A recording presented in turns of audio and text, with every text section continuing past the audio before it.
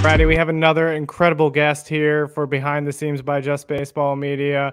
Justin Anderson, who pitched with the Angels and has pitched with the Royals for a little bit, 14th rounder in the 2014 MLB draft. Justin, how are you doing today? Doing great. Can't really complain. Monday, ready to get the week started. Love it. Love it. Yeah. So the first question I always ask guys, just because a lot of times, like guys who Angels fans, they probably know who you are, but for like the general baseball audience, they might not know who you are. So from your angle, just give us a little bit of background on yourself and your story into professional baseball. Yeah, so I mean, growing up here in Houston, it's kind of a hotbed already. When you're in Texas, it's just you either kind of play baseball or you kind of play football or you do both, honestly. So I played football as a kid growing up too, and baseball. And then once I got into high school, like I quit playing after my freshman year and kind of just focused on baseball then. And I was like, all right, this is kind of where I can see myself succeeding at or whatnot. I got a couple looks from some pro teams. Then I was like, okay, so I can really like pursue this as a career, more so as a dream, really at the time, And then I went to UTSA for 3 years. Got drafted in the 14th round there by the Angels, and I was with them all the way up until 2020. And I debuted with them in 2018. The end of 2020 happened. They non-tendered me and whatnot. And then I signed a 2-year deal with Texas. That was great. Part of that 2-year deal was they allowed me to do my rehab with them. I had Mhm. Tommy John in July of 2020, and they allowed me to pretty much do that whole year of rehab in 21. And then I pitched probably about a month and a half at the end of the year, part of August and September with them. And then going into 22 was supposed to be like my big like kind of breakout back into a year, I guess is the Yeah. kind of way of saying it. And I had a subscap injury that kind of lingered around and tried to come back in July of 22 from that, and didn't really go as things planned, and kind of just shut down after that. And last year was really hard trying to get a job. I did not sign with Kansas City till the beginning of June, so was able to finally get a job with the team and pitch with Kansas City. They put me in Arizona for about 2 months is what it was, and then they finally had a spot open up in Double A, and I needed to continue to pitch just for the sake of playing and get back to where I needed to get to. And then at the end of the season, I had entered free agency. Yeah. One thing I noticed about your story is a lot of adversity, right? Of having to overcome those injuries. Yeah. A lot of times when you have those injuries too, right? Kind of feels like you're on an island, right? hmm What did you do, or who did you reach out to get support, and how did you kind of overcome those moments? Honestly, like the Angels had a really good mental skills coach that Mhm. I was able to connect with quite a bit, and me and him have a really good relationship still to this day, and we talk all the time still. But I think just having him there as a soundboard was a big thing for me, and he was really good about just giving me my space. And I think that was one of the most important things about him, and him learning me and me learning him was he was never a guy that was pressing on. He would present you with small challenges, and then he kind of just let you be. And still to this day, our relationship's kind of like that. He's not much of a presser, and then he always knows like if I need something, I'm gonna call him, and our relationship picks up back where it was, which is great. So I'm very thankful for that. But he was probably one of the biggest soundboards that I had at that time. And then when I was with Texas, it was just kind of like there was a bunch of it. There was actually a few of us rehabbing from Tommy John. It was I think three of us in that group, and so we all kind of just were with each other, talk about things we Yeah. felt and whatnot. And you talk to other guys around the league or other guys you've played with for sure, like about their experiences and how it was. And it's so interesting how everyone's so different with their experience. Some guys have speed bumps, some guys go straight through, some guys right when they're about to get started in the throwing or whatever, just something happens and it comes up. So when with stuff like that, I feel like just having the right rehab guys around you, the leaders that you had around you. Like I had two rehab coaches with us, and they were awesome too because they've seen these TJ rehabs for so many years now. It's almost like routine, as weird as that is to say. Yeah. You don't ever hear that, but it just becomes kind of routine to them, and they became my next soundboard when I was there. I saw them every day, obviously. So being able to feedback off of them, ask them certain questions of where I was in a certain phase or whatnot, I think having them two helped me out a lot in the most outside of the mental skills coach that I still use from Anaheim.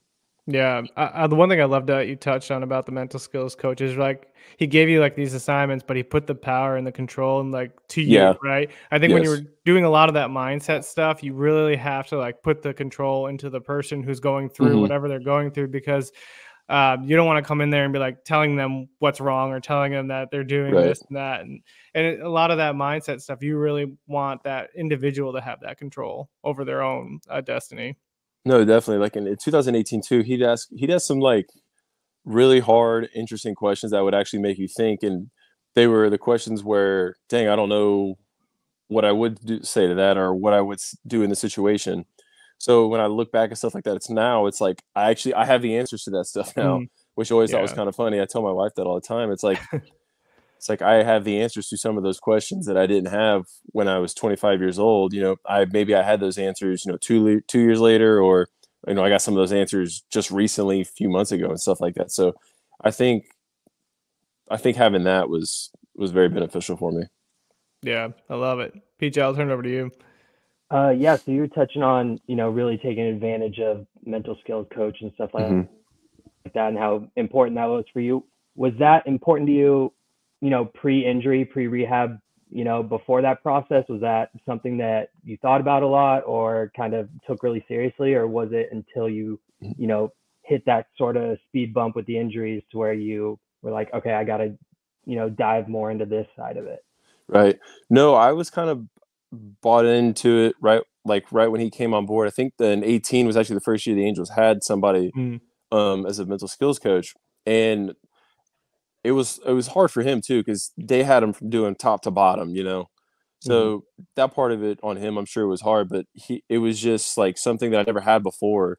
So I was like, okay, I need to be open minded to this and really try to see where I can get some value information on and become a better baseball player, better teammate, and a better person overall. And I think just having that brought to me and having the open mind of becoming more vulnerable in a sense of I'm usually not a vulnerable person.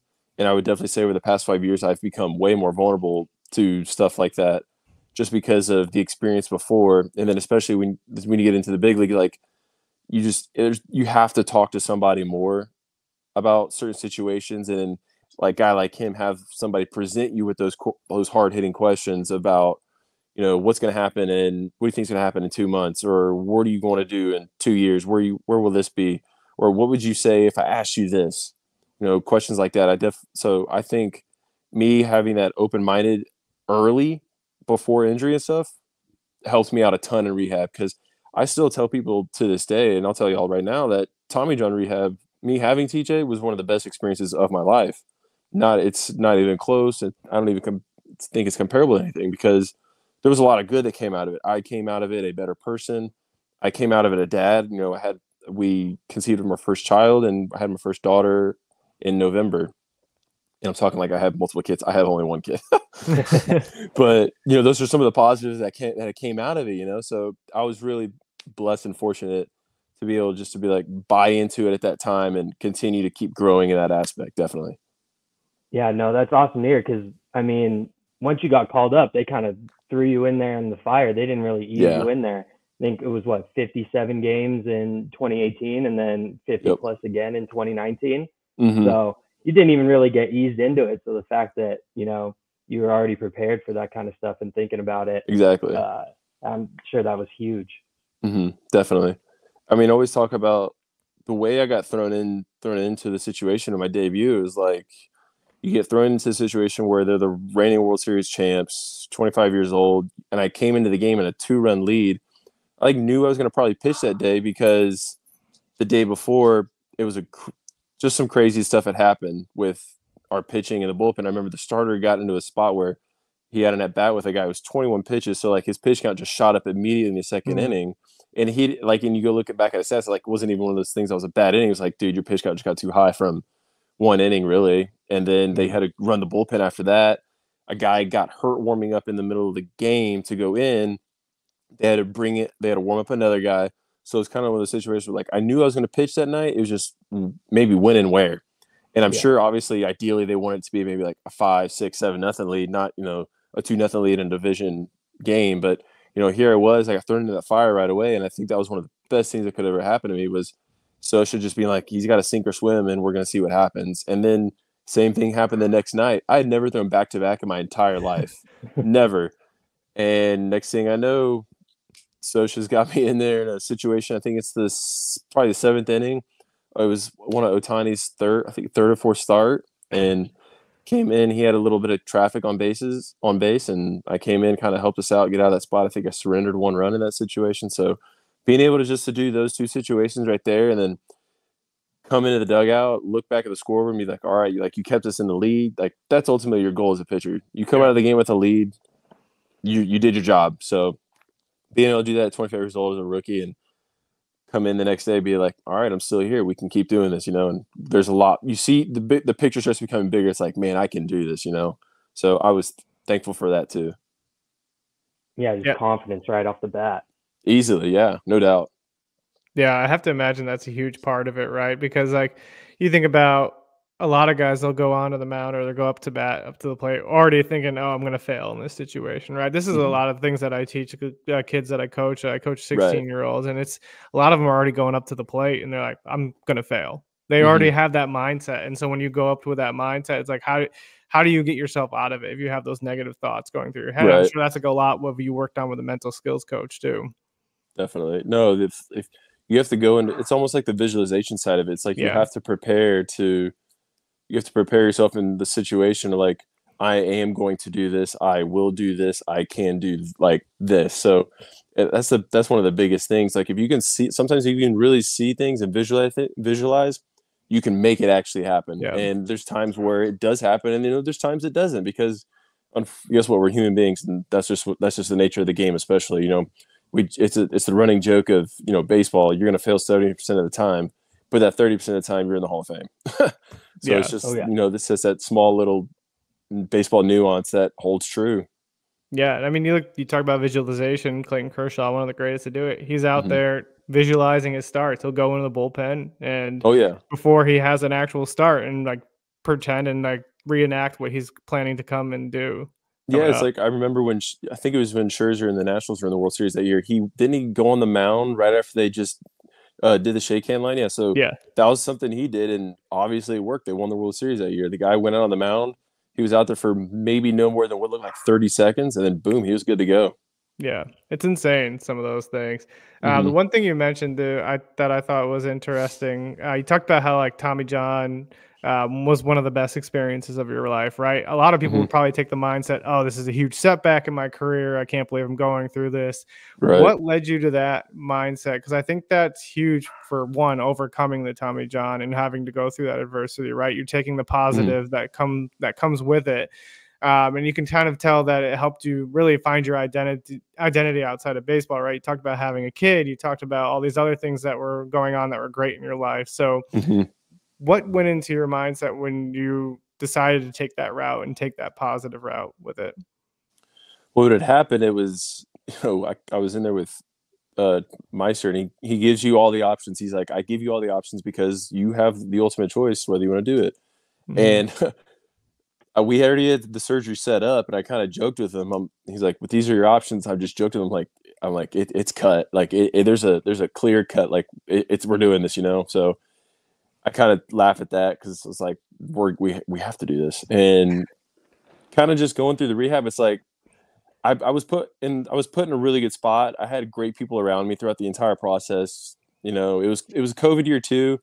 So I wasn't allowed to be at the stadium because I was taking up a tier spot, and we only had 60 tier 1 spots allowed, and I was taking that spot up. So I had to come home and do all my rehab away from the team. Well, I was very lucky that a guy I did PT with back when I was 14 years old, still doing the same thing over here in Houston. So they set me up with him, and he's done plenty of TJs throughout his physical therapy career too. So it was kind of a no-brainer. I already had a relationship with the guy. He works with Houston on the side. He had worked with Houston in, I think it was 2018. I remember debuting, and I think it was one of those next days. He was like, "Dude, come out, meet me at home plate real quick. Let's talk." And that I got to see him, talk to him, and whatnot. So that was awesome. And working with him for those 6 months that I was home was, that, like I said, it was just amazing having that familiar face that I'd already seen once before, that I already worked with so many other guys in the same situation. And the other side of it too was it just allowed me to slow down. Yeah. It totally put everything on a big pause for me to just basically just kind of let loose and breathe again.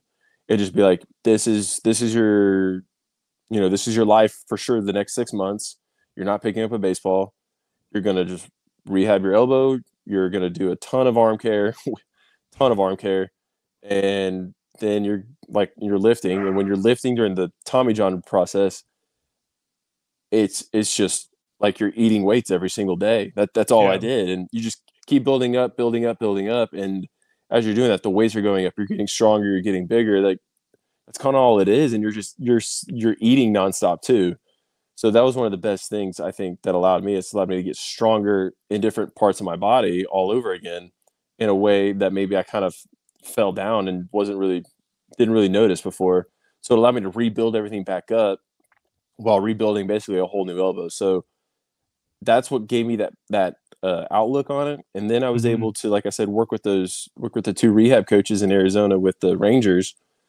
I mean, they presented some different ideas to me about throwing once we got into that process, as far as like getting more so into my legs. I didn't really use my legs enough. I didn't have them unlocked, I guess is the better way of saying. Everything moved well, everything was fluid, but they allowed me to become more fluid, more of that what's the word? More whippy-ish. And maybe when I throw Yeah. now it doesn't look whippy, but the feel of it to me is like more whippy and more rubber band like more violent at the end. So Mhm. I think just going about that and understanding that I had to change something in my delivery, in my throwing program, that was the other big side of it too. It's like something has to change somewhere in your throwing, in your, whether it's your prehab or your post-hab. It's like something somewhere needed to change. And the throwing side of it's one of the biggest things that helped me change a lot. Yeah, I love that. I'll turn over to PJ here in a second for another question. But the one thing I Mm-hmm. really like that you touched on is that point of slowing down. I think that's kind of a lesson for life and for Huge. everyone, right? Mm-hmm. Because like we're always thinking we got to be on the fast track to get that promotion, or we're going to be on the fast track Right. to be at a certain stage in life. And I think having that ability to slow down and step back is just huge. Because we had interviewed Mark Appel, and he talked about like Mm-hmm. from the moment he was drafted, he felt like he was supposed to be on this fast train to For the big sure. leagues. And then Yeah. every moment of failure that hit, it was like a setback, right? It was a Mm-hmm. setback to his career, and he never felt like he could slow down, even with Definitely. those failures, because those failures just like weighed over him, like, and that's Oh why he yeah. eventually left baseball for a little bit Mm-hmm. before he came back. Yeah, that was really cool. He came back and then he finally gets to at Yeah, least make his debut. Definitely yeah, really cool. yeah. PJ, I'll turn it over to you again. Yeah, just going back to you talking about, the rehab process. When you said that you had to go back home and do it at first, I was like, oh, whoa, like that's like I don't know how I would have taken that. But the more I thought about it, it was probably kind of nice, to be home, this big moment happening, but you Mm-hmm. get to be around your family and stuff. And because I've seen a Right. lot of guys, kind of get burnt out in rehab when, they're just going to the spring training complex every day and stuff. Oh And that yeah. can get just like, it's just a never ending, like same thing over and over and over again. So was that helpful to be at home, you think? Like just that familiarity and stuff like that instead of, getting burnt out and sort of like Mm-hmm. extended spring training. I mean, I guess I have to say, yeah, it definitely did, because things have turned out the way they have. And Yeah, I was able to come home, sleep in my own bed. I got to see my Mhm. dogs every day. We have two dogs here that I love, and being able just to be in your own home still. And I'd wake up and I'd go to PT, and then I'd come home, and then probably around this time right now, I would do my, in those early stage, I don't know if y'all know, but in the early stages of TJ, you're doing PT twice a day. So Mhm. I would come home, and then we're talking PT, you're talking about just moving your wrist, rotating your arm a little bit. And that's all I was doing for like those first probably I think it was like 2 to 4 weeks if I can remember. So I'd Mhm. come home and do the rest of my PT, and that was it. But it's just the idea of being able to be home, have my family, like you said, my dogs, being able just to still kind of go out of my own neighborhood and just go for a walk and just let be more free that way. Mhm. And at the same time, it just allowed me to appreciate the game more. Like it made me appreciate the game and fall in love with the game way more than it ever could have. And that was one of the biggest things that came out of it too. It allowed me to fall back in love with the game, and the passion for the game just came back instantly. And ever since that, it's kind of just been the same. It's like I don't want to have to go through something like that again. Knock on wood. And that passion for the game and that fire for the game is still inside me. So it's not like it's something that just went away. The Tommy John rehab definitely brought that back in. That's awesome. And then the next thing I wanted to ask you about, you said you stopped playing football in high school because you were like, all right, baseball, I could see myself going far here. Mm-hmm. And then obviously when you get drafted, everyone's like, oh, I'm going to make it to the big leagues. Did you always have that confidence all the way through the minors and stuff like that? Because from my own personal experience, I view myself as a very confident person, but it would have like ebbs and flows, it'd be like, you'd go through a rough stretch and you're like, man, maybe I, double A is where, my ceiling is, and stuff like that. Or was that ever just, you were like, there's no doubt in my mind. No, like, definitely. I'm getting there.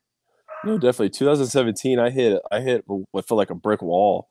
I mean, 16 was a rough year, but it ended on a super high note. I got to go to the fall league, got to face some unreal competition, played with an unbelievable team, pitched extremely well there, had only one bad game. So thankful for that. And 17, it was like I felt like I hit a wall. And it was just like it was no consistency. It wasn't here. It was literally just do nonstop. And I remember there was a phone call I had with my agent. Probably had a couple of them where it was like, dude, what is going on? What do I need to do? And he kind of just kept saying, keep doing what you're doing. Things will eventually work out for us and everything. And, sure enough, they obviously did. But 17 was a hard year as far as baseball wise like that went, just for that reason.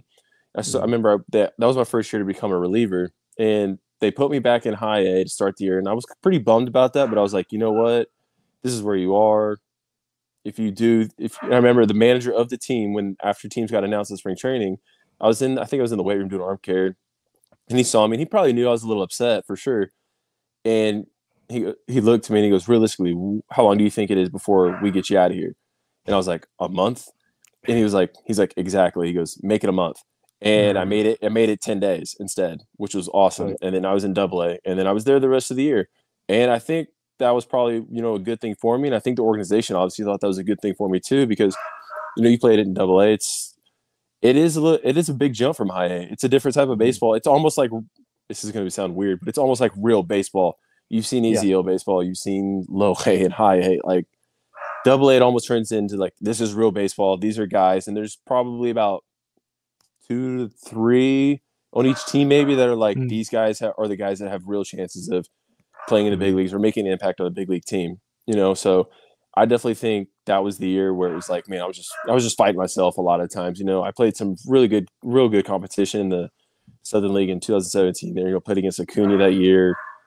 One of the big righties from Cincinnati, Aristides Aquino was in that league too. Yeah. So I played both of those guys a lot. I mean, Jacob Nottingham was in Biloxi that year. What's his name? Taylor, that's with Milwaukee too. I can't remember his name off the top of my head. Tyrone Taylor. Yeah. He was in that league too. So I mean, there was a lot of big names that I was, were pitching against a lot. So just like I said, I think the being exposed to the fall league that fall before that was probably one of the biggest helps in the world for me. And then facing the rest of that competition in Double A was, because I think I just rattled off 3 guys that had played in the big leagues, and I'm sure there was plenty more that I faced. I just can't remember off the top of my head, but those are 3 names that stuck out to me, or 4 names that stuck out to me right away. So that year was definitely a trying year. Yeah, I remember those the days in spring training when they'd post all the teams. That was always a stressful day, waiting for the list to come out. You'd see guys take it, complete opposites. You were a little bummed that you were on the high A roster, but you were like, right, I'm going to make it a month. But then you see other guys where that happens to them, and then they start the year in a bad mood, and then 1 month turns into 2 months, turns into half a season before you turn around and get moved up. So that's awesome to hear that, I mean, it seems like that's like a theme, the way you attack, TJ, the way you took, a tough 2017 year, the way, your attitude towards starting the year in high A when you wanted to be in Double A. So it's very commendable. I appreciate it. Yeah, the one question I always ask guys too, just because I think this is a cool human side moment for any guy who makes their major league debut. What was that moment like, right? Because I think you made it in Houston, right where you're from, Yeah. as well. What hmm was that like? Because I'm sure you had family, friends, everybody in town for it. Oh man, it was pretty surreal. So like I remember they called me in the office and they told me everything, and everyone's excited for me in the clubhouse. We're all pumped up. I call my wife, call my agent, get all that squared away, and then I'm calling like my parents and stuff, calling a couple other family members and close friends, and then I get a text from my wife while I'm doing all this. She's like, "Y'all are in Houston," and it had no idea, and I'm like, "Are you kidding me?" So then I'm finally in touch with the travel secretary, and he's like, "We have a flight tomorrow at like it was like 10 something, so it wasn't terrible, and I would have got in like at 1, whatever." And he's like, "Or we can get you on a flight at 8:30 tonight, and you can get in at," it was like 11 something. I was like, "Yeah, let's do that." So we did that. I get to the hotel. My wife had gotten there 10 minutes after I had gotten there too. So we were both at the hotel that day, or that night really. And then the next day, wake up, kind of treated it like a normal day, really. Just went, got some breakfast, and then went to the yard. And being able just to already walk into that clubhouse and be like, wow, this is the clubhouse I didn't think I was going to be in, making my debut, especially in the town that you grew up in. You grew up watching these games here as a kid and whatnot, and here we are in the visiting clubhouse of the team you watched growing up as a kid. And so, I had probably about 50 or so family and friends there total. It was wild. And when they finally called, told me to get warmed up, it's like, all right, this is my time. I'm going to the game. And then we open up the gate, and next thing you know, no, they announced my name and stuff. Nobody has a clue who I am. Of course, I'm just the guy that just showed up there, and all I could hear the people that were there for me just screaming, hooting, and hollering, which was awesome. And That's sweet. just being able to make your debut in your hometown and then strike out, who at the time was their hometown hero in Correa, that was an amazing feeling. And then the next day, kind of doing the same thing. That was kind of my wake up. That was honestly my wake up moment in the big leagues, was because of the situation I was in. Like I said, runners were on base. I'd gotten somebody out, and then I gave up. I think I walked the guy, and then I gave up a hit, is what it was. Well, the hit was kind of like a blooper in between hit. Nobody was really sure what the ball was going to fall. So, like, I immediately just took off the home plate. The ball fell, 1 run scored, but like I was like, just get to a spot. I sprinted behind home plate, and I kind of like jumped into like the brick wall that's right there in Houston behind it, and I was on the net, and there were just people just screaming in my face, just screaming and yelling. I'm like, man, this is unreal. But at the same time, it was really cool because it's like you're in that spot and you look up and around, and you're just looking up at the stadium like, this is awesome. And it was that moment itself, kind of taught me a lot real quick. And I was able to get out of that situation. Like I said, we still had the lead, but especially just making it in your hometown and seeing all your friends and family after, talking to everybody, taking pictures, it was really cool. Yeah, I love it. It's such an awesome story. Before I dive into the last question I ask every guest, I gotta ask, what was it like seeing Shohei Ohtani play on a day in, day out basis? I just gotta know. Right. So watching him pitch was one thing.